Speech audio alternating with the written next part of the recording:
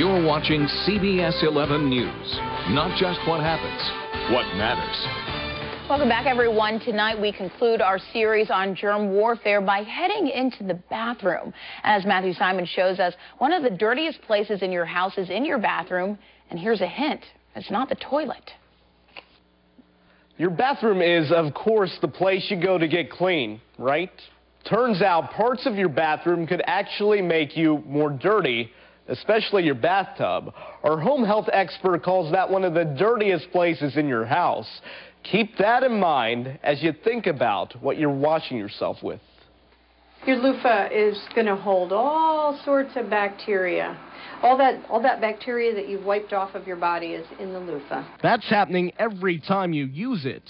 By the way, loofahs are nearly impossible to clean. And your dead skin cells inside a loofah not only feed off the soap, they can produce mold. Sitting in a wet environment, every time you use your loofah, more and more germs are growing. You're usually washing them back onto your body. Our experts advise, use a clean, new washcloth every day, and when your shower ends. If you've got walls like this, after you're done your shower, you might want to get rid of things. You might want to get rid of the water, the soap scum from your shower.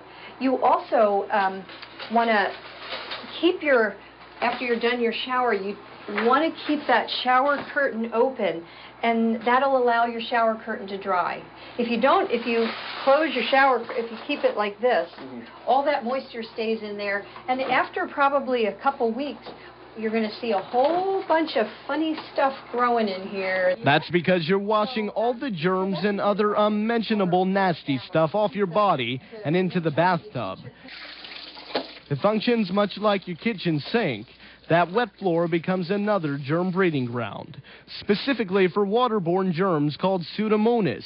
Now, at first, they're harmless, but if you're not constantly cleaning, it can cause a number of nasty infections in your urinary tract, respiratory system, bones and joints, plus skin and stomach problems. So your tub needs a thorough cleaning once a week. But first of all, remember, clean elbow grease. You want to get it clean. You want to be careful with your tubs and your toilets and things, not to over scrub them with harsh things so that you cause pitting. Which could be another germ breeding place. The same goes for wet towels. Hang those along with bath mats up. The drier a towel is, the more germs die. Replace those towels at least once a week.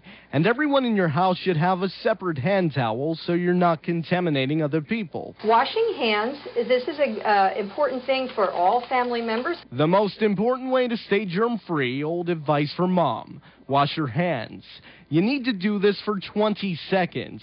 That's the same as singing 2 full versions of the Happy Birthday song. If you don't, take a look at our black light test and the germs that can remain. But you must remember, we've got microbes everywhere. We live with microbes. They're okay. They're okay. We don't have to get rid of all of them. Pretty nasty. Well, here are some more tips when you flush your toilet.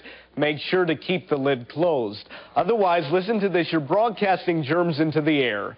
And what about your toothbrush? Well, you want to keep that in your bathroom cabinet. If it's on your sink counter, it's literally exposed to all those floating germs. In the studio, Matthew Simon, CBS 11 News. I feel so dirty right now, but that was a very good series. Good work, Matthew.